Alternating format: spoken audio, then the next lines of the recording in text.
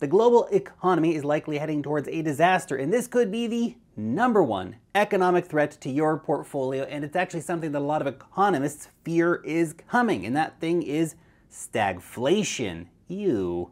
But just what the heck is stagflation? Is it really coming, and how to invest during a time of stagflation? My name's Lark. I make videos on investing. If you do like that topic, then subscribe to the channel and leave a thumbs up to let me know you do like this kind of content. So, what is stagflation? Well, in simple terms, stagflation is a prolonged period of high inflation combined with slow growth and high unemployment. Basically, a shit show economic situation.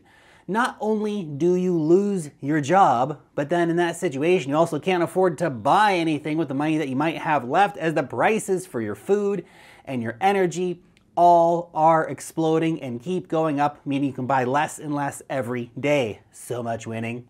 Look, stagflation is a tricky environment to navigate and to overcome because policy decisions to fight inflation will usually result in slow economic growth, higher interest rates, more job losses, and cascading impacts to the economy.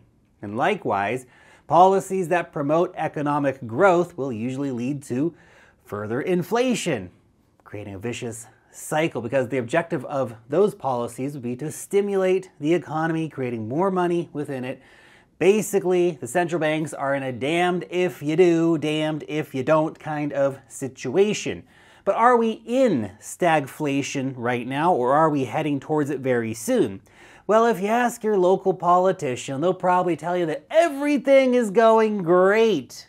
But the USA especially doesn't want to even admit that they are in a recession right now, though technically that is true, let alone that a period of stagflation is coming, because that's a scary time.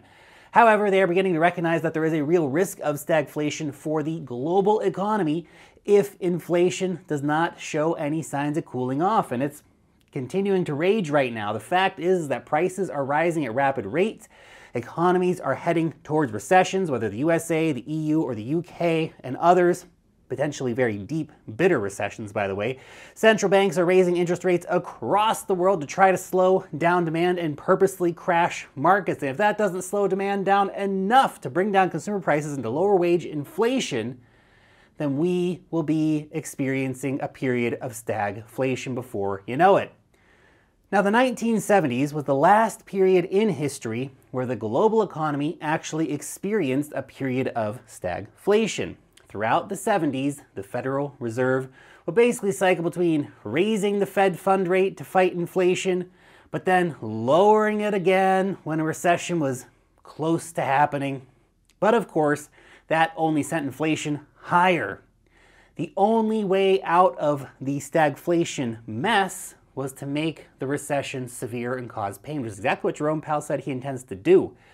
But there was so much fear in the market that it actually took a decade for this all to pass over. Now, before I break down the economic impacts and how to invest during a time of stagflation, let me just interrupt the flow briefly to let you know about Wealth Mastery. This is my weekly cryptocurrency investor report. Every single issue is absolutely jam-packed with value on topics such as altcoins, decentralized finance, airdrops, NFTs, and more. Our members love it. I know you will too. Sign up for free using the link in the description. So, how does stagflation affect the economy? Well, stagflation's impacts on the economy actually happen in several different ways. As interest rates increase, this actually brings down bond prices and stock market valuations. Consumer spending slows down because, of course, consumers are earning less money relative to the rising cost of their food, their housing, and basically everything else like medical expenses and all that stuff. This then brings down corporate revenues and creates a vicious, repeating cycle that is hard to escape from. And of course, we can't ignore the debt spiral either. Government and consumer debt levels are much higher today than they were back in the 1970s. That's, of course, when we had our last major period of stagflation. This means interest rates can't be raised as high as before to help bring things back down, help cool off inflation, because the cost to service the debt is already way too damn high. Look, if the world is really heading this way and we are about to experience brutal stagflation for a prolonged period of time as it happened previously, it is worrying to think about the consequences of this potential depression we're heading into. It will be required, of course, just to bring prices and costs back under control.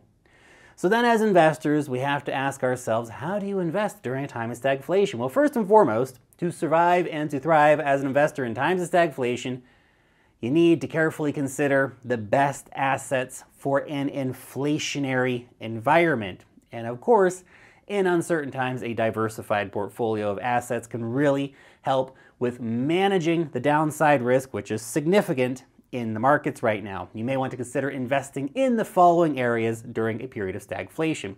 Real estate, of course, this tends to be largely uncorrelated to the stock market in times of economic struggle, and rents will usually go up in line with inflation, so that's a positive, sometimes even outpacing it.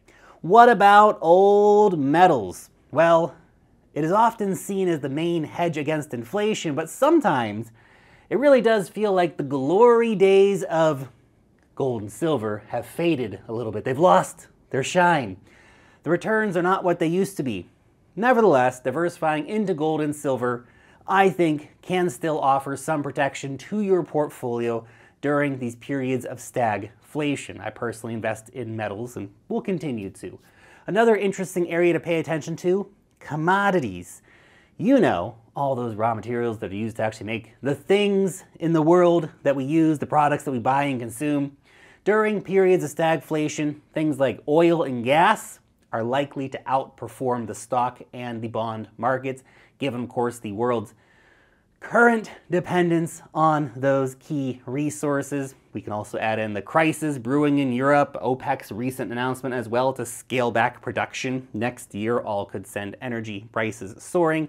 And of course, as the world is moving towards more and more renewables and battery-powered technologies, we also have to look at the commodities like copper and iron and nickel, which are going to continue to be in demand over the next few years to fill in for that technological revolution. And what about cryptocurrencies?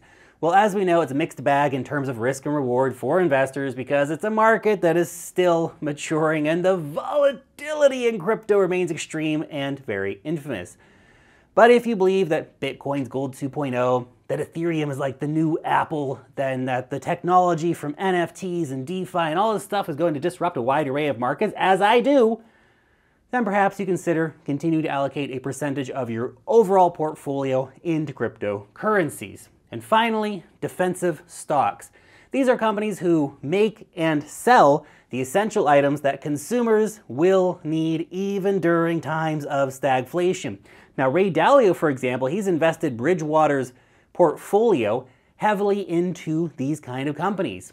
Things like supermarkets, energy companies, healthcare. These are all the essential sectors that are not going to disappear during a time of stagflation. People still need all that stuff. However, you may want to avoid investing in growth stocks as they will typically be hit hardest during this period of stagflation.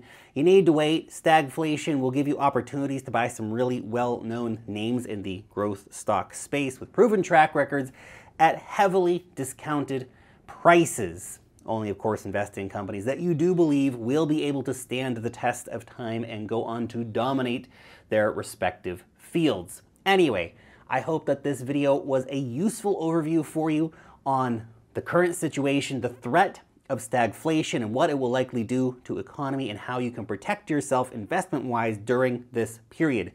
Let me know down below if you think that the economy is indeed heading towards a period of stagflation or not. Down below in the comment section. Thanks so much for watching today's video and peace out till next time.